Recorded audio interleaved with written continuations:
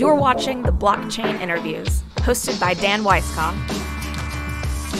Each episode features interviews with leading industry experts so that viewers can have a deeper understanding of today's quickly evolving blockchain marketplace.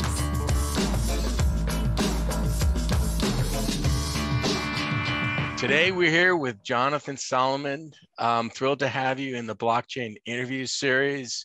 Jonathan is the co-founder of DigitalMint, and a lot of people may be surprised that the kiosks exist to buy Bitcoin. I certainly was surprised in certain respects. Here I am in New York City, and I've got an app.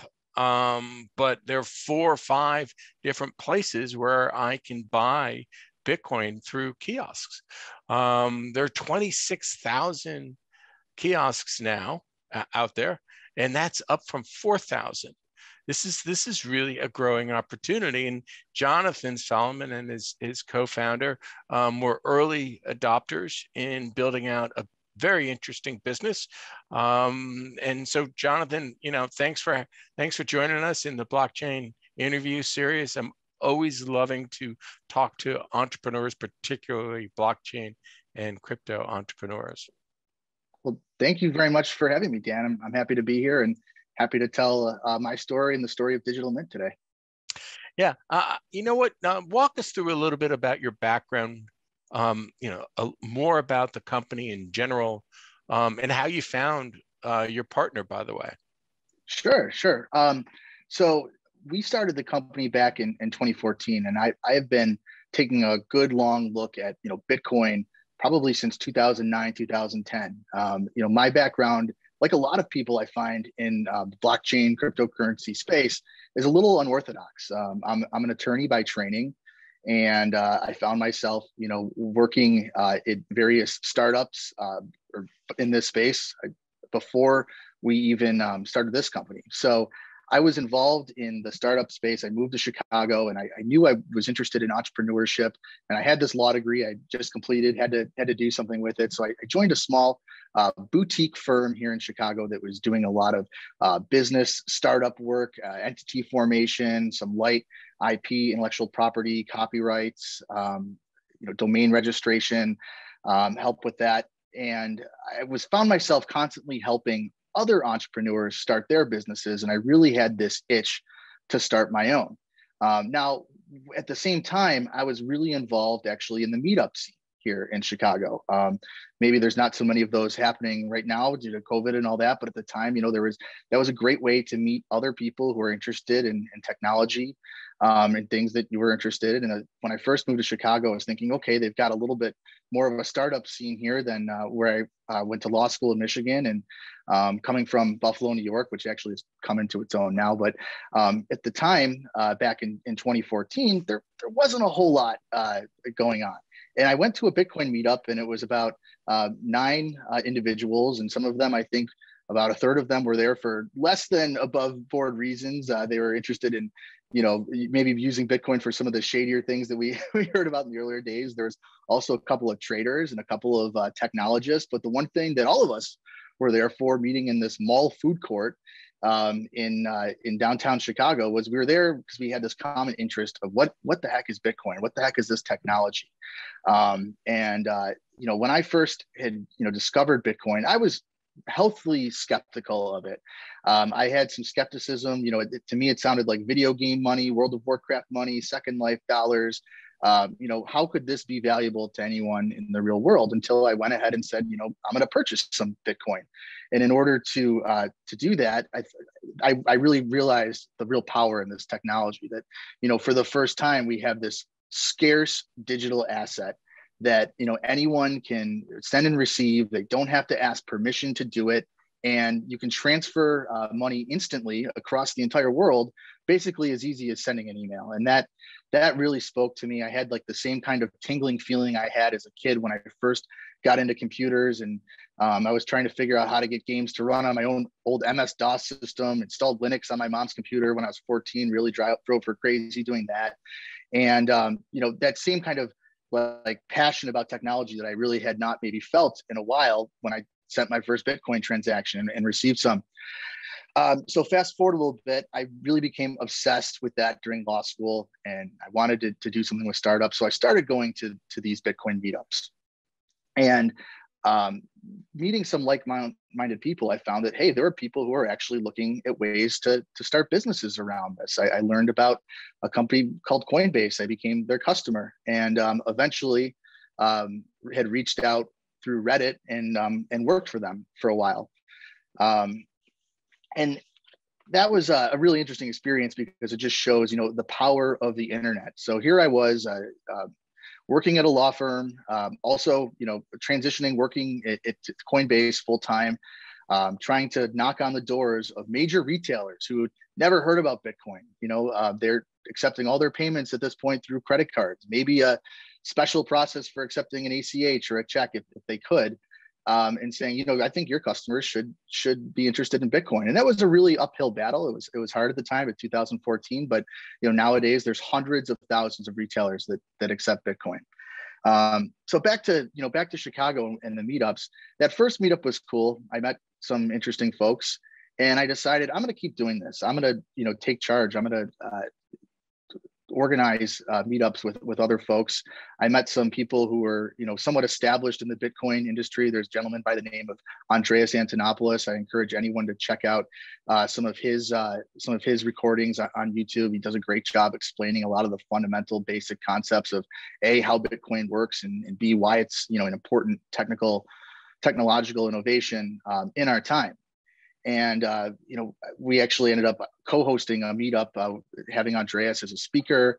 And through this process of throwing meetups, I managed to convince a bar owner at the time to allow me to have a number of folks come in and host this meetup. He wasn't sure we were going to have anybody there, but I said, I think I can fill your bar on a night that it's generally empty, and I can get 60 people to come in, and they're going to buy pizza and beer, and they had a bowling alley next door. They can go bowling and buy rounds of bowling with Bitcoin.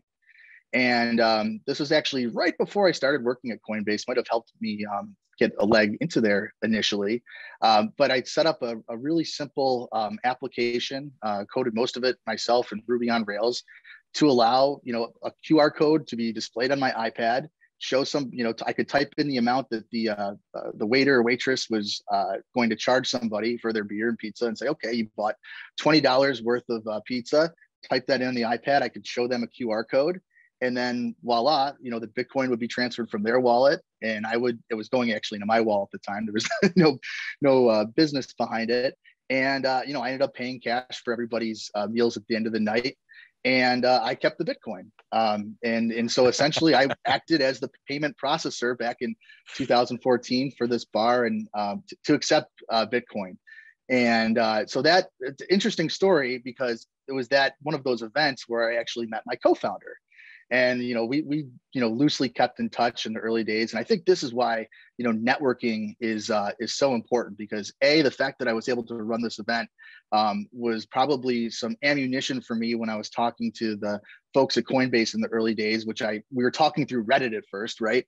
I hadn't gotten to the HR screening or any other steps of the interview process. I was just DMing them on Reddit. Hey, check out this. Here's a tweet. Check out this event that we did. And I was able to leg that into a job where I was getting paid in Bitcoin to sell Coinbase's services to merchants. Later on during that time, my co-founder and I at DigitalMint had talked about, let's put a couple of Bitcoin ATMs around Chicago. Let's see, what that can do. I'd thrown the idea around Coinbase. I wasn't sure if that would get me in any kind of trouble there. I was all excited about my new job back in crypto in 2014. And, everyone's like, no, that's a great hobby project. We're really excited for you. And I think that's actually one thing Coinbase has done right is, you hear about the PayPal mafia. There's a bit of a Coinbase mafia out there. A lot of early employees who, maybe learned the ropes or gained a lot of knowledge there and went on to start their own businesses, which is really cool. But anyway, fast forward to the end of 2014, and myself and Mark, my co-founder, had placed a couple of kiosks around Chicago. And, we were surprised to see how successful they were. Surprised because, just like you said, people really going to be buying Bitcoin from what looks like an ATM machine. Well, yeah. And they were, we put them in a technological center geared towards, an underserved population on the south side of Chicago. And that machine proved wildly successful. And it was not, the same sorts of customers, that we thought we would be initially seeing. Our office was inside a tech incubator downtown, and it was all just very much the same demographic of individuals, white males in their 20s buying Bitcoin. Yet what we were seeing at the kiosk was a very different demographic. People of all different shapes, sizes, economic backgrounds, what have you, were interested in purchasing Bitcoin from us. And there was something to it, because there was a lot of activity. I had in the early days, I was almost concerned from a compliance standpoint, before I even knew what the whole compliance picture looked like. I'm talking really early. And a customer of ours had transacted, over $20,000, say, in a short period of time, maybe a month. He was a young African-American guy on the south side of Chicago, and I had to ask, what are you doing? And what are you purchasing with Bitcoin? He was a little hesitant at first, also because Bitcoin, one of the selling points is supposed to be, hey, this is pseudo anonymous currency. So this company that you just purchased Bitcoin from calling you up. But we went out for dinner and we chatted, and I learned about his business where he was importing human hair from China, from India, and selling it to beauty shops around Chicago and beyond. And I had never even, I wasn't aware that this was a trade. My hair is pretty easy to deal with. So I've never heard of this before. So this was really interesting. And it turns out it's a multi-million-dollar industry. And, I said, well, so why Bitcoin? Why not use PayPal? Why not do a wire transfer? Well, he was a young guy and was somewhat distrustful of banks and their fees and their onboarding process and structure there. And the other part, though, is he goes, I honestly would have paid PayPal, but Bitcoin was what the seller overseas was demanding. And I dug into that a little bit. Well, why? Why is this vendor that you're using demanding Bitcoin? Well, it turns out the reason that the vendor was asking for Bitcoin was because of the instantaneous nature and the irreversibility that, not the individual I was talking about, but others, buying, they had done chargeback reversals, that these overseas vendors, they didn't have recourse to, call an American bank and say, hey, that transaction is valid. The bank is going to side with their American customer and be done with it. So after dealing with a number of chargebacks, Bitcoin just ended up, because of how quick and efficient it is to send, be the requested currency of the day there. And I encountered other situations like this too, where we were talking. So Jonathan, sorry, I just want to interject. So you met your partner, you hit it off. Did you, your co-founders, do you have different roles? Yeah. So I'm CEO. Mark Grenz, my co-founder, he's the president. And his background, he comes from the financial industry. He's worked at Schwab, Hightower Advisors. So he's got a very solid, financial asset management background. Myself, I've always been a technologist, tinkering with computers, dabbling with programming, although I wouldn't hold myself out as a, full stack developer or anything like that. And with my legal background. So we kind of had this really nice yin and yang.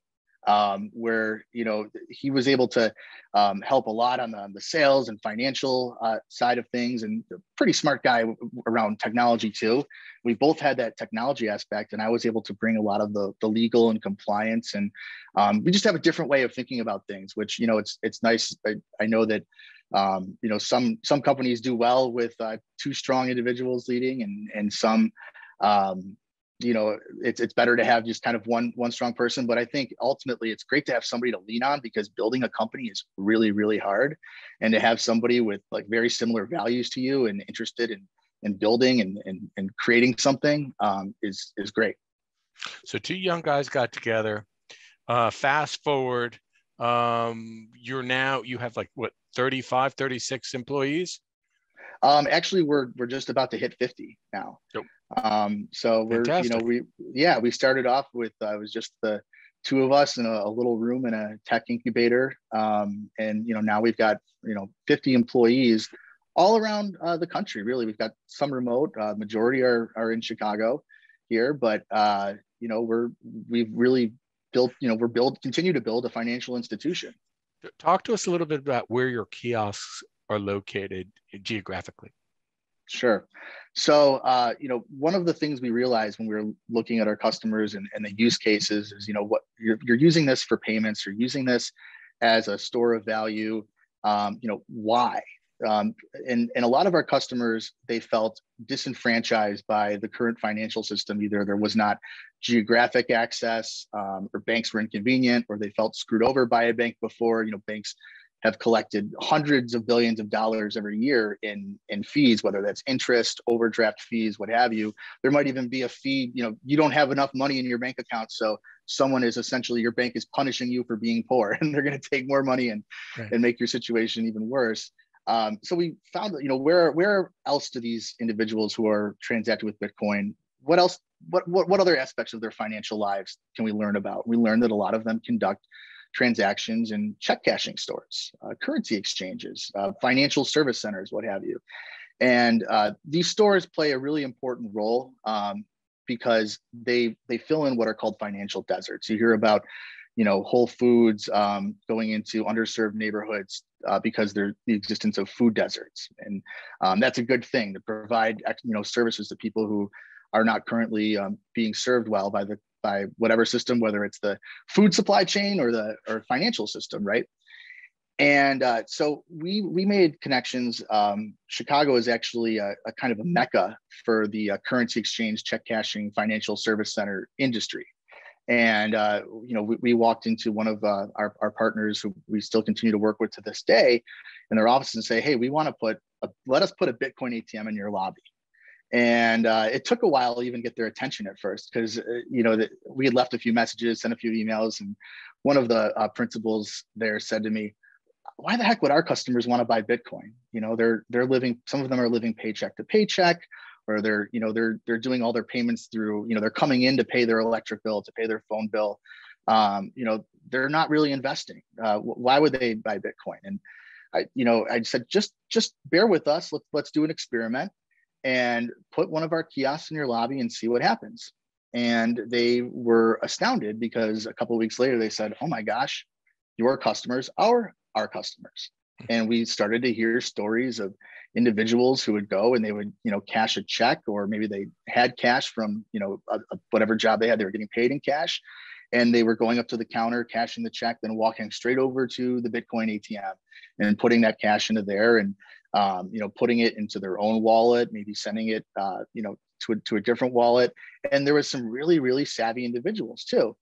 And this is a legitimate activity. This is a savings account for some people. Now, there's a lot of criticism out there. Well, you don't want to use Bitcoin as a long-term, store of value because of the volatility aspect. But overall, in a long enough time frame, it's continued to go up. And I'd like to think most of these individuals, they weren't only in Bitcoin, but this was just one financial product that they had never really had access to before. They weren't investing in stocks and bonds. And now, for the first time, some of these folks were, having the ability to invest and use Bitcoin as that tool for investment.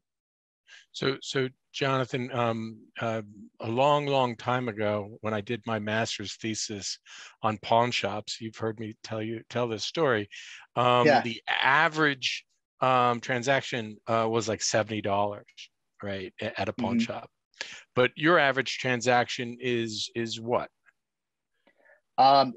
It varies month to month. I think between $250 to $500, depending on the time of year. And are we looking at similar demographic? As when we as the pawn shop demographic, yeah, I think that we talk about alternative financial systems. The FDIC, Federal Reserve, there's studies out there that say between 5 and 20%, depending on the metric you use, are unbanked, underbanked. But let's just say underserved, right? Folks who for some reason the dominant banking things that we might use in our daily lives, people in the financial services industry, there's a whole another financial system out there where it doesn't make sense to have an American Express card. It doesn't make sense to have an account at a major bank. And one of the reasons is because of those fees I talked about, right? That, someone's reaching into your pocket and saying, yo, you dropped below $500. Well, we're going to take out a fee there. And so our customers are seeking out, this as a way of saving, as a way for paying for things, as a way for sending money across the world to individuals, as a way for, as a form of entertainment too. And it's really, what we've discovered, just like the pawn shop, is that this is where people are living their daily financial lives. I mean, not many of us walk into a bank branch as much as probably we used to 10 years ago. But there are areas that don't even have bank branches. And so what they might have is a check cashing store. They might have a pawn shop. They might have a payday lending store. And these have become de facto banks. I mean, I've heard stories of customers who said they'd rather go to a check cashing store and deposit their funds because at least it'll be available they'll get the cash right there. They can use that cash, where I go and deposit a check from Uncle Joey, and my bank, his bank, until they work it out, I might not have that $300 for 3 or 4 days. So there's also this instantaneous aspect of like immediate access to your funds. Now, are your kiosks concentrated in any particular state? We have, quite a few in the Midwest and Illinois, but we're actually all over the country now. We're in 38 states. We have about just over 1,000 locations. About half of them are kiosks, and the other half of those are either we have a direct integration into a point of sale system. So a customer comes in and just talks to the store employee, like as if they're buying a gift card or a lottery ticket or anything else in the store. And we're just an option for the employee to click on their screen and say, hey, sell this guy, this woman Bitcoin. Or we also have another product where, a store might not have a point of sale system that's sophisticated enough. And we will give them an iPad that has our proprietary software on it. And that iPad will allow them to, act as our agent, much as someone could be an agent of Western Union or an agent of MoneyGram, RIA. Those traditional money transfer services, well, it's really legally and through the regulatory lens, the same thing.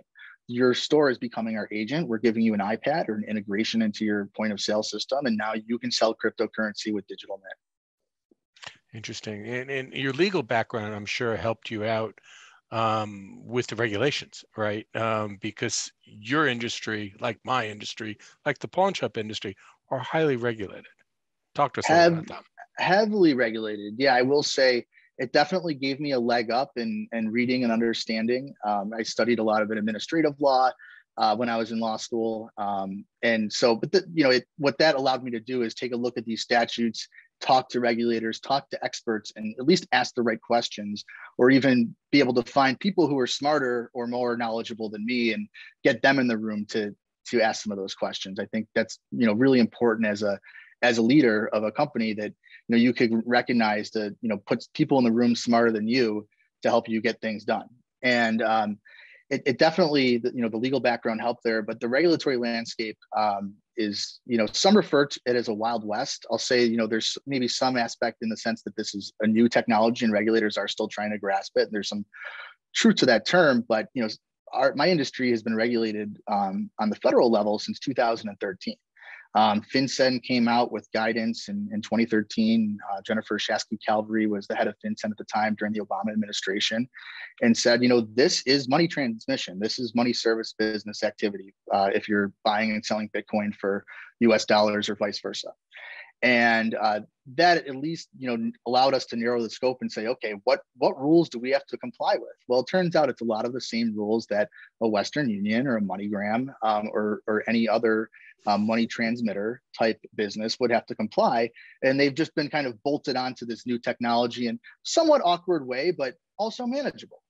And so, part of that is, establishing a compliance program, and important part of that is knowing your customer. Just, everyone in finance knows KYC. Do you know who you're dealing with?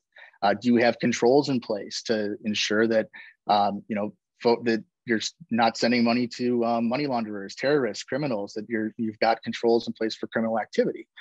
And that was really important to us early on. So we knew that we were, federally regulated. And part of that also is every state has its own set of regulations as well. And most states will have a money transmitter statute on the books. And, it's been interesting throughout, our business. We've been around since 2014. So during that time, we've seen states take different positions. New York, you mentioned, they've got their own bit license regime. So it's not even the money transmitter statute. They've built their own specific virtual currency regime around that, where some states have said, no, we're going to bolt on our existing money transmission. We're going to call this money transmission like the federal government has.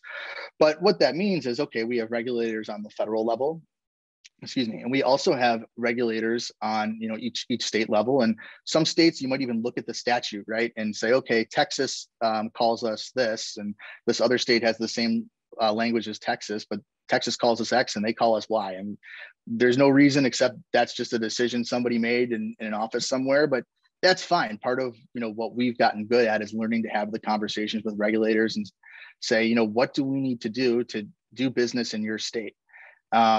We've also stuck predominantly with Bitcoin, selling Bitcoin. We do sell Litecoin in a handful of locations, and we're turning on some other products. But once you step into some of the other tokens that are out there, you start to implicate the SEC. You might implicate the CFTC.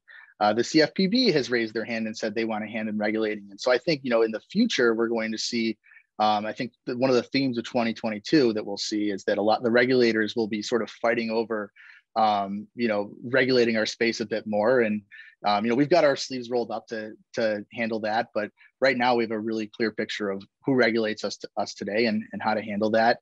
And, some of the concerns we're seeing out there, we're not anti-regulation. I think that there's a ton of fraud in our industry. Cryptocurrency, Bitcoin, it's a very powerful tool. You can send an amount of value across the planet instantly. And part of what makes that so powerful is also irreversible. That also makes it dangerous to some folks. There's a lot of those scams. I'm sure we've all gotten it, where you get a text message or a phone call and it's the IRS or the Social Security Administration. And if you don't, go to a crypto kiosk and buy your life savings in Bitcoin and send it right away, we're going to put you in jail. And of course, that's not the IRS, that's not the government on the other end, but there are some vulnerable individuals who fall for that kind of thing. And so, where we want to see the regulation focused is, how do we stop people from getting defrauded by this technology? We're really big fans of it. We think it's very powerful, but we want to keep our community of customers safe as well. Yeah. Smart regulation is what we're all hoping for. And for sure. Okay. So in a short manner, tell us what the benefit is to buying Bitcoin on a kiosk over just simply an app. Sure. Well, I think one of the biggest things, just like the reason that any of us would use an ATM, right? Often our kiosks are compared to ATM machines, even though you're putting cash in our system and getting crypto out, where traditional ATMs work the other way, where you've got some digital form of cash and your online bank balance and you're getting cash out of the machine, right? But the benefit of going with us versus one of the online platforms is really the instantaneous nature of you. We might not even know who you are. You could be a brand new customer, but we can, do the KYC aspect, the things our regulators hold us to. We can verify your identity. We can ensure that, that we can take a look at the address that you presented to our system and make sure that it's not, fraudulent or connected to legal activity. A lot of folks, don't know that that's the case. So we can keep you safe, and we can verify the ID. We can get your Bitcoin address, and we can transact within a matter of minutes. All of this can happen, within 5-10 minutes. The part where the customer's in front of the screen really only lasts 2 minutes, right? So all of a sudden that cryptocurrency is in your wallet, ready to be used in a matter of minutes. Other ways of going about this that require that you might have a bank account. So if you're trying to buy Bitcoin and not use a kiosk to do so, or not use one of our cash to Bitcoin locations, you're going to have to sign up for a service. They might be able to verify your ID right away, but they're still relying on the legacy banking rails like ACH or maybe wire transfer. those things take time, right? A wire, maybe you can do it same day, next day. ACH, some banks, depending, can do same days, some won't, but there's a waiting period. And part of that too is the fraud risk, because if I'm at a computer signing up for an account, you don't know that I'm not, somebody I'm, in some other country who doesn't look like me and speaks a different language is trying to defraud me. And so a lot of times companies in this space who are dealing with bank transfers, they have to wait to make sure that that bank transfer won't be reversed. We've got a customer's cash in a metal drawer or metal box, so we can be confident that there's not going to be a chargeback that's connected to some kind of fraud. So we can release the customer's coin, pretty much immediately, and that's really powerful to folks. If you're, if you're paying a vendor overseas, for example, or you're paying a developer and waiting for them to push your code to the app store. A lot of people work with, developers overseas who might not have access to the US banking system.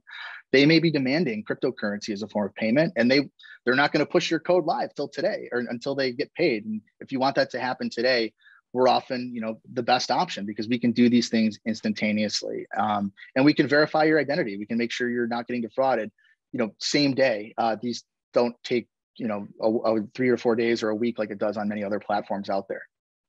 So you use the greenback to transfer instantaneously, and you can't do that on an app. People forget that, right? Yeah, yes. I can't insert a dollar bill into my phone. No. Now, on the other side, there's a benefit to the business, right? It's not a lot of square footage. It's not a lot of man hours. It's all about the convenience, and it's a little extra margin, right? Yeah, exactly. Well, should I hire you for my sales team, Dan?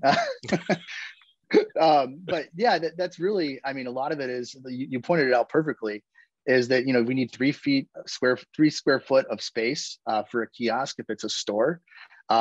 Or if we're going to put it behind the counter, then we don't need any space at all. We just need a drawer for you to put our iPad in, or use your existing point of sale system. We just become an app on your existing software. And then maybe we need a few minutes of your employees' time when someone comes in to buy Bitcoin. And most stores that we talk to don't mind that, because what that enables is more foot traffic, right? You're attracting people to your store who might otherwise be in there. So they come in and they come in to buy Bitcoin, and they walk out with, a Gatorade and beef jerky or something.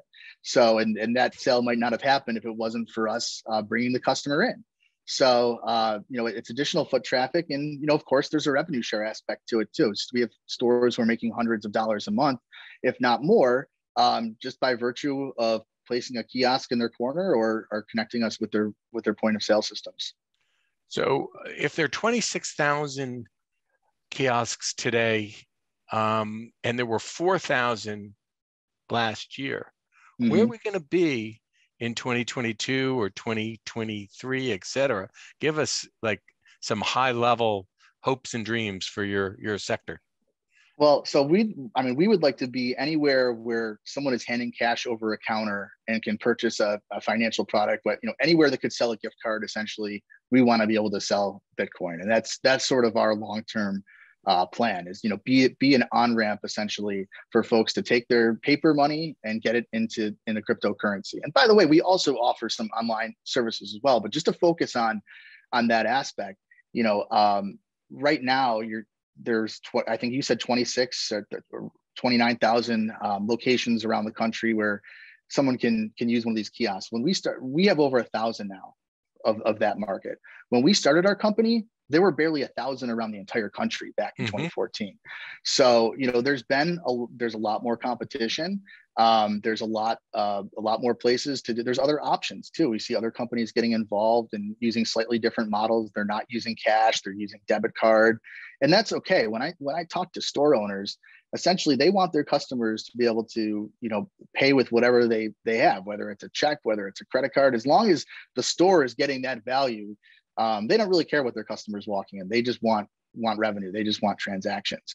So, we would like to be anywhere cash to X, and not just Bitcoin too. If you have cash, or you have some other value of currency, and you want to convert it to Bitcoin, you want to convert it to a gift card, you want to convert it to a bill payment, you want to convert it to Ethereum, or heck, say an NFT. We want to be the company that helps you do that. And we're doing it in our own very compliant way, to make sure that the industries that we work with, because we work predominantly with, financial service stores, check cashers. We work with, on the back end with a lot of banks who are very conservative, as many banks are, but especially in the money services business industry, to make sure that, they know and our regulators know that we're following the rules and that we're doing it the right way. And we haven't expanded maybe as quickly into some markets because we've taken a measured approach and a very conservative approach. And I think that will reward us in the long run because, there have been things we've said. I think success is just as much about things you've said no to as things you've said yes to. And there's been some things that have come our way that, maybe we could have gotten into, and we're glad that we stayed away from a certain cryptocurrency or a certain product or a certain deal. And so, slow and steady wins the race. And, we're happy with our current growth, but would love to continue to do that and be involved in every cash financial transaction that happens. Well, wait, are you a former lawyer or you're still a lawyer, by the way? Recovering lawyer, I think. Recovering lawyer. Growing appropriately and making sure you don't stumble on KYC issues is the only way to go about, this industry, right? Because you're dealing with a situation where the business is hosting the kiosks are kind of collaborators, right? In partners, whatever you want to call it, right? If you did it wrong, there would be huge ramifications. So I totally respect where you're coming from. So I always kind of conclude these with two wild card questions. Okay. And you've been in the industry for so long on a relative basis, right? Which industries do you think will be most disrupted by cryptocurrency besides financial services? Because that's too much of a layup. For sure. Yeah. Well, I think that I'm seeing right now, I predict real estate in a couple of different ways, and also entertainment. And I see real estate being the concept of an NFT, right? Everybody's talking about NFTs right now. And I'm not talking about the ones Snoop Dogg or Martha Stewart are advertising on their Twitter feeds, right? I'm talking about just the idea of a unique transaction on a blockchain that represents something real. And maybe that represents a real estate transaction.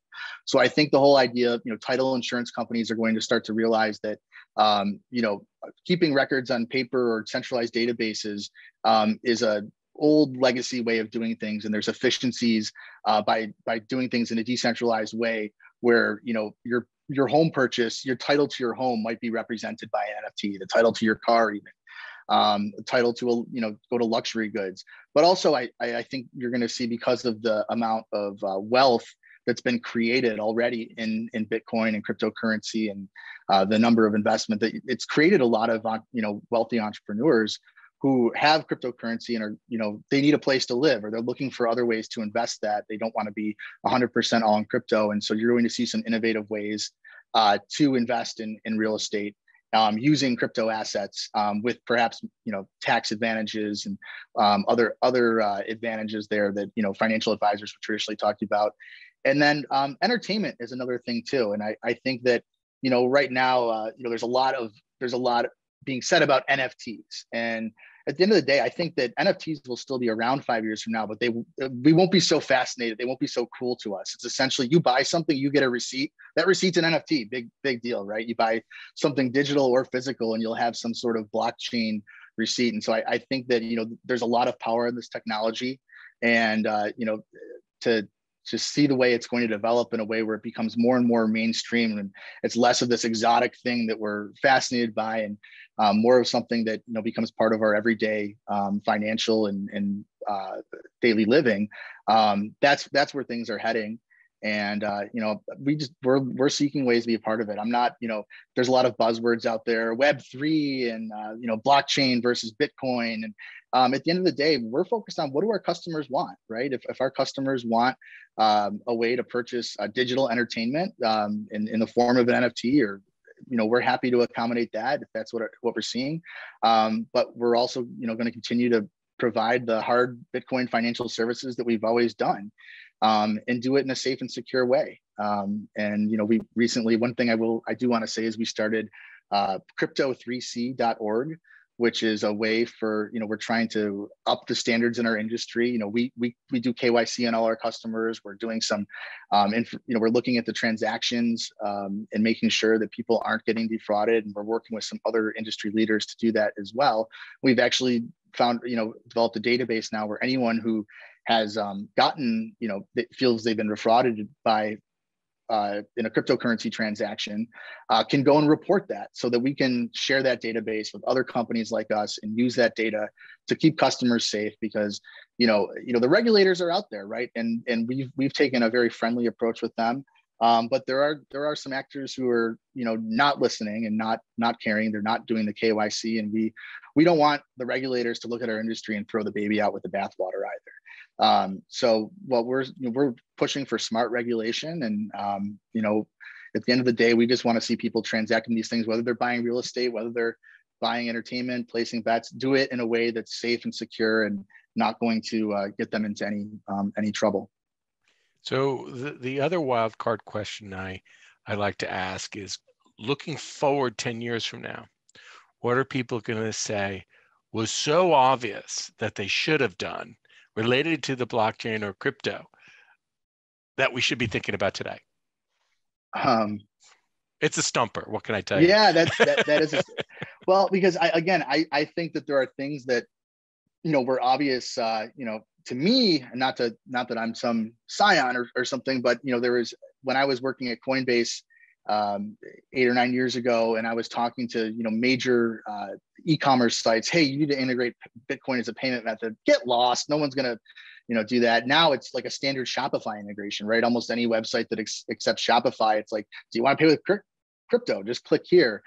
So I think it'll be something like that, where we're not using cryptocurrency for yet, but we will be. One thing that I think is interesting is even bandwidth, right? Wireless. There's a project out there. I own a very insignificant amount of their token called Helium, and it's essentially a Wi-Fi type 5G network that is funded by, you mine the token by providing an access point that other people can add. And it's proof of coverage instead of proof of work, like Bitcoin, where you have miners just grinding away on equations. You have, was your antenna on and pingable by the network, and were you able to provide coverage? Okay, well, now you have a token. And I think that sort of thing, everyone's web browser will just have a wallet in it, and we'll all be this big mesh network connected to each other, whether it's your VR headset or your phone.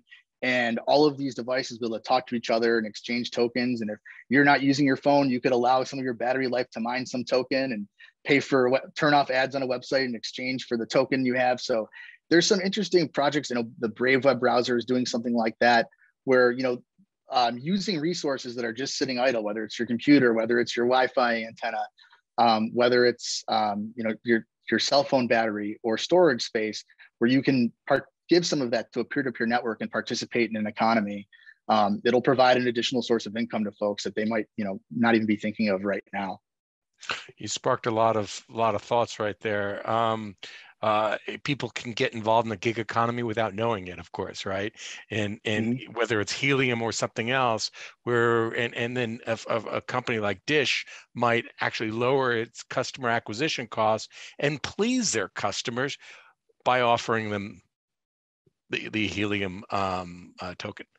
Yeah, again, they transmit information over wires and wireless, right? And so to be able to harness a network like that to continue to provide services to the world, and also give back to their customers, or even allow non-customers to participate. And there's at the end of the day, it's an exchange of goods and services, right? I might be able to run an antenna someplace where no one else has when I'm providing coverage, and I'm going to get paid for that. And then a company like Boost or Helium, the company behind it, they might use that antenna then to provide internet access or other services to folks. And by virtue of someone having an antenna as part of this peer-to-peer network, they're getting paid. They're getting a source of that revenue too.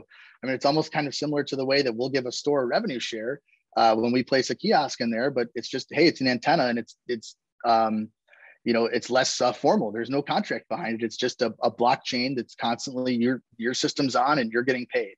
You're getting a piece of that revenue share. So I think democratizing those models, whether it's internet access, whether it's connectivity, whether it's financial services, we're going to see this technology, blockchain technology, at the center of that, really empowering people in ways that we're not even thinking of yet. Yeah, I love that as a conclusion, right? Where the blockchain empowers people, it provides ways to become more free. All right. Thank you so much for your time today. We think entrepreneurs who block and tackle every day to participate in the blockchain are a lifeblood of our economy, and we thank what you do. Thank you. Thank you, Jonathan. Bye-bye.